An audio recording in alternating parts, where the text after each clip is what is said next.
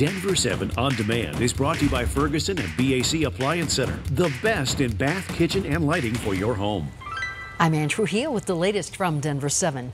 Continuing to rise. As the water levels go up, so does the threat for major flooding in our state.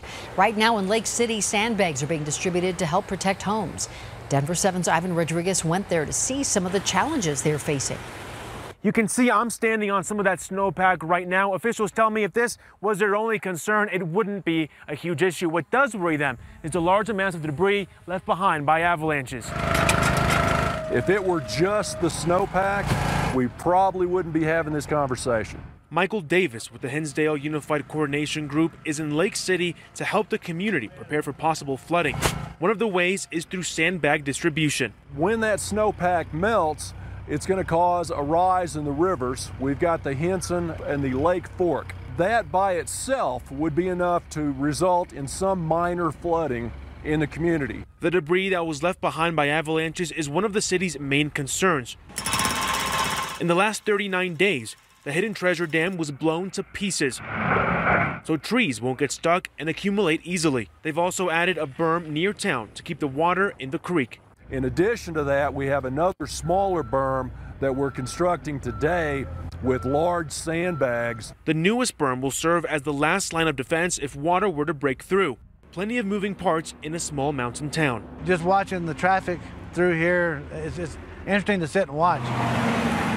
As John Jesse looks out, he's waiting patiently for customers to walk inside his liquor store. We started 31 years ago and still running it today. Jesse says he plans on selling his business. What could possibly be his last peak tourist season has been overshadowed by the possibility of floods. It doesn't bother me. I'm not really worried about it getting that bad. I mean, depending on what it does, but I'm not too worried about it. It's also a beautiful day in Lake City and in Hinsdale County. Lake City wants to remind visitors that although they are preparing for the worst, they are open. For now, Jesse will keep waiting to see what nature has in store for him and his business. This town, everybody Ivan Rodriguez is like family. We know each other. Denver 7. Oh, those poor folks. And it's not just flooding they're worried about. Because of this year's heavy snowfall and avalanche damage, the Hard Rock 100 Run has now been canceled. That race, which was supposed to take place next month, is a 100-mile ultra run over 13 mountain passes along the San Juan Range. Race officials are still looking for other activities for runners who have already booked their trip. And from the First Alert Weather Center, here's a look at your forecast now. We're looking at 70s and some 80s into the weekend, but the weekend looks a little like we're going to be dealing with some afternoon storms. Arvada police need your help finding a driver they say hit a 14-year-old boy and then took off. It happened late last night along Sheridan near the Lamar Heights neighborhood. Police are searching for a black two-door Toyota sedan with dark tinted windows. We do know that that teenage boy is expected to be okay. And in our growing Colorado, many communities are seeing growth at an unprecedented rate. And 3 areas really are feeling the impacts in the far northeastern portion of Denver. We spoke with people who live in Montbello, Gateway, Green Valley Ranch, and the area just south of DIA. And they say there are issues with housing, job diversity, getting around town, and just even getting groceries. Are there enough grocery stores in this part of town?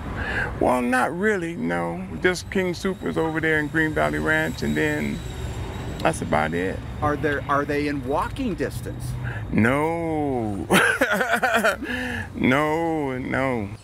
Right now, Denver city leaders are meeting to discuss and vote on the Far Northeast Vision Plan for the next 20 years. And you can find the full Community Vision Plan right now on thedenverchannel.com. It helps build core strength, works up a sweat, and burns calories quickly. And no, we're not talking about a treadmill. Pole dancing, it's now making its way into the mainstream. There was even an international convention and competition here in Denver over the weekend. Denver 7's Megan Lopez goes 360 on the push to include it in the Olympic Games, and if that could really happen. There is a certain stereotype around pole dancing.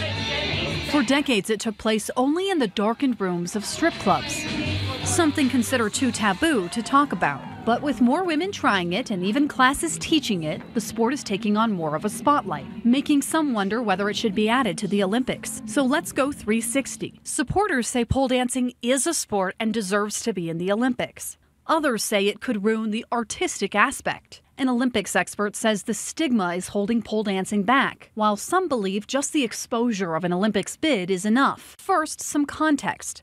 Adding a sport to the Olympics takes years and overcoming numerous hurdles. Organizations have been working for about a decade to solidify pole dancing as a sport, even coming up with a 147-page document on rules and how to score athletes. In 2017, pole dancing passed its first big test when the Global Association of International Sports Federations granted it an observer status. But there's still a long way to go. It could happen in my lifetime. For the CEO of the International Pole Convention, Colleen Jolly, the sport's possibilities are endless. I think that would give us a much higher profile. Jolly says it takes a lot of athleticism to perform. It's absolutely demanding. At this convention, we actually have a physical therapist on site. But it's also something that almost anyone can do. We had a disabled pole dancer showcase. We call them para-pole. It also has a diverse range of competition options. 2 or more performers who are creating a group performance. Jolly hopes pole dancing will make it into the Olympics to destigmatize it. I started pole dancing in the clubs. But for former stripper Nia Burks, at the clubs it was strictly business, entertainment. Pole dancing is more of an art than a sport. It functioned as something that I did for others. Now it is something that I do for me. She sees it as a way for women to explore their sexuality and is afraid that adding it to the Olympics is sort of watering it down. The more athletic, the more masculine, the more regimented we make it, the less we make it about women, their empowerment, femininity. And she doesn't like the idea of a point system or a rule book defining it. Like angle, like point, like systems were applied. What would happen to the soul? So she's happy with where the sport currently stands. I would not like to see pole go to the Olympics. I've been covering the Olympics for 20 years. Meanwhile, Olympics columnist Alan Abrahamson doesn't think it stands a chance. I mean, pole dancing's chances of being admitted to the Olympics are somewhere between 0 and none. Abrahamson says it is athletic. But that in and of itself is no reason to be admitted to the Olympic Games. I would bet way, way, way more money on the chances of esports being admitted. However, perception is everything in the Olympics. To say that there are a bunch of stereotypes around pole dancing would be kind. Particularly during the Me Too movement and allegations of sexual abuse in American gymnastics. The IOC is very sensitive to public opinion at a time when it's trying to be a forceful advocate for gender equality. The 2020 Olympic sports are already set, and Abrahamson says he doesn't think it will be added to 2024 either. It's not going to happen. I've been pole dancing for almost 12 years now. But for some, just the discussion is enough. We've been so underground for so long that I think even the road to the Olympics and getting that attention on pole dancing as like a thing is really good for us. Amy Guillen says pole dancing is a blend of several sports. She just hopes that people will start to see it as more than something reserved only for the strip clubs. I don't think that that's very accepted in our culture for a woman to like be sexy and have ownership of her own energy in that way. Back at the Denver convention.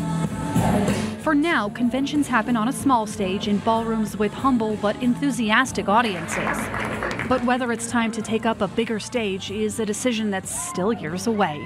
Megan Lopez, Denver 7. So it's your turn. What do you think? Would you watch pole dancing competitions if added to the Olympics? Email us 360@thedenverchannel.com or join the conversation on our Denver 7 Facebook and Twitter pages.